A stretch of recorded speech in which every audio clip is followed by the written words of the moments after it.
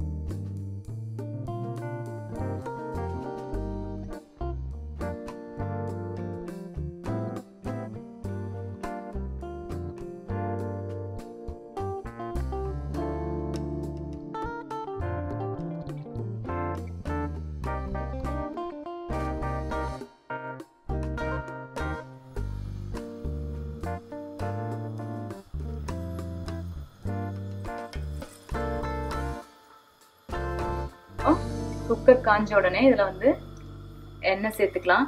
இதில் நான் உங்களுக்கு சொல்ல மறந்த ஒரு பொருள் வந்து தயிர். அதை இப்போ காட்டுறேன் நான் உங்களுக்கு.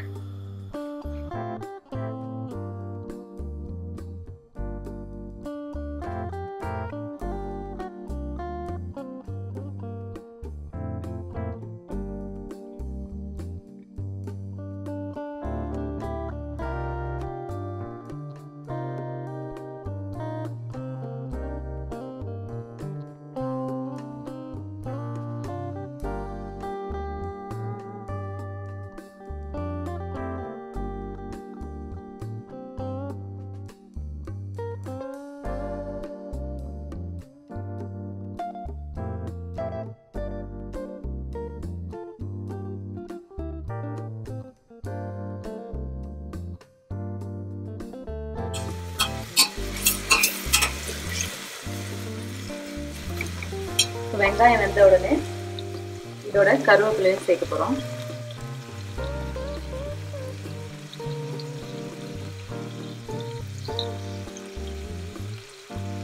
பச்சை மிளகாய்,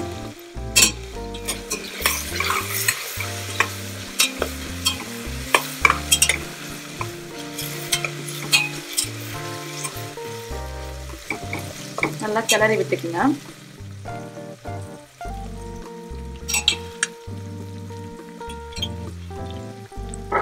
இப்போ வந்து இஞ்சி பூண்டு பேஸ்ட்டும் சேர்க்கிறோம்.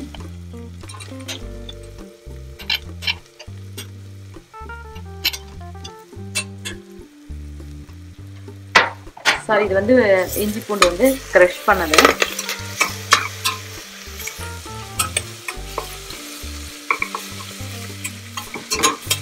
இது நல்லா பச்சை ஸ்மெல் போற வரை குக் பண்ணுங்க.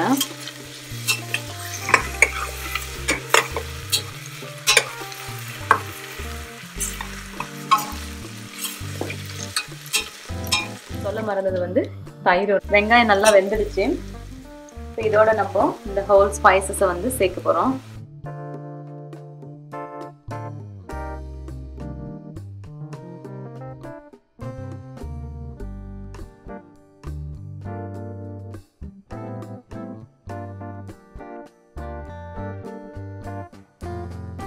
இப்போ வந்து தக்காளி எல்லாம் வந்து நல்லா குக் ஆயிடுச்சு. தக்காளிலாம் இது கூட நம்ம வந்து சிக்கனை சேர்த்துக்க போகிறோம்.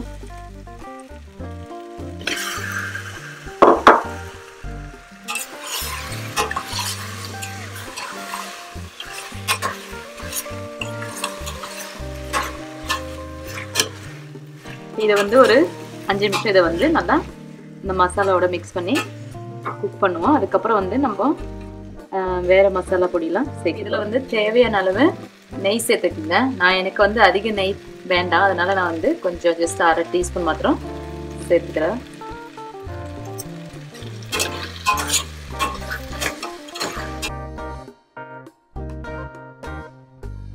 இதில் வந்து நான் மஞ்சள் தூள் சேர்த்துக்கிறேன்.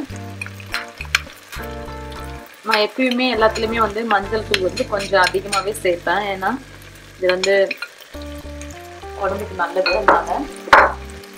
அப்புறம் சில்லி பவுடர் இது ஒரு 4 டீஸ்பூன், 4 டேபிள் ஸ்பூன் சேருங்க.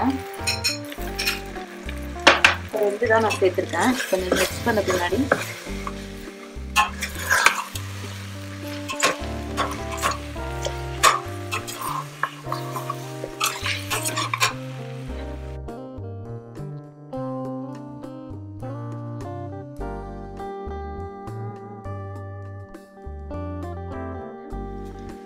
ஒரு 3 ஸ்பூன் தயிர் சேர்த்துக்கிறேன்.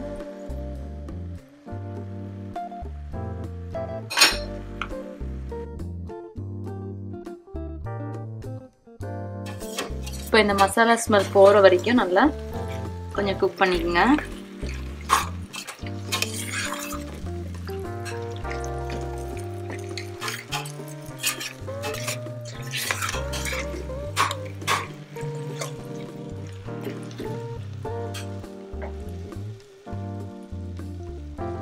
இப்போ இதோட நம்ம அரிசியை சேர்த்துக்கலாம்.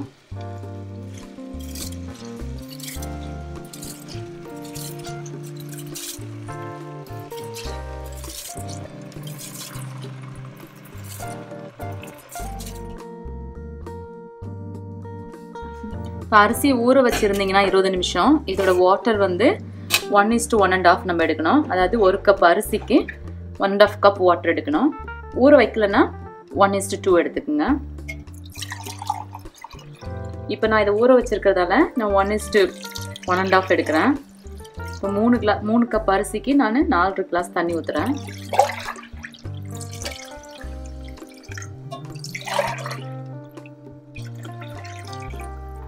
நாலு கிளாஸ்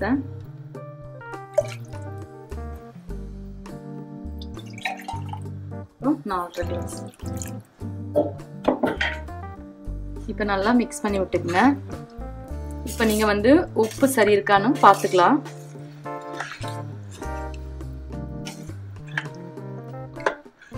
இப்போ பார்த்தீங்கன்னா ஒரு சின்னதாக ஒரு கொதி வருது சைடில்.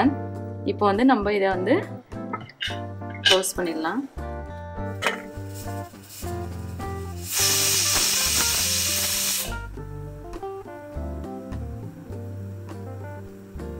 இப்போ வந்து ஒரு 3 விசில் இது விட்ட பின்னாடி இதை வந்து நீங்கள் ஆஃப் பண்ணிடலாம். இப்போ ஆல்ரெடி 2 விசில் வந்துடுச்சு.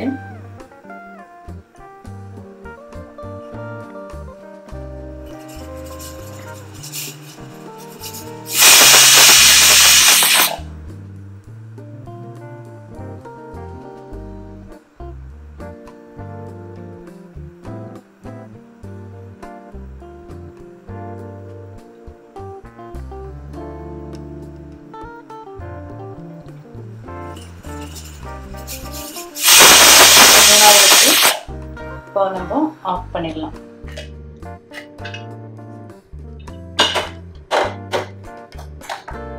இப்போ பார்த்தீங்கன்னா சுவையான பிரியாணி ரெடி ஆயிடுச்சு. இப்போ நம்ம இதை சர்வ் பண்ணுவோம்.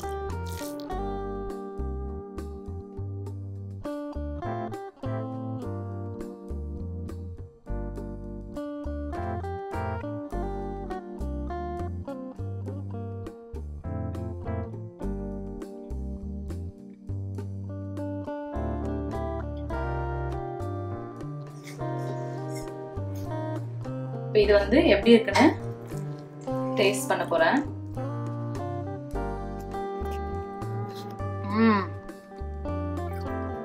It's really nice. நீங்கள் இதை வீட்டில் செஞ்சு பாருங்கள். இந்த வீடியோ நல்லா உங்களுக்கு பிடிச்சிருந்தா லைக் பண்ணுங்கள், ஷேர் பண்ணுங்கள், சப்ஸ்கிரைப் பண்ணுங்கள். அடுத்த வீடியோவில் சந்திப்போம்.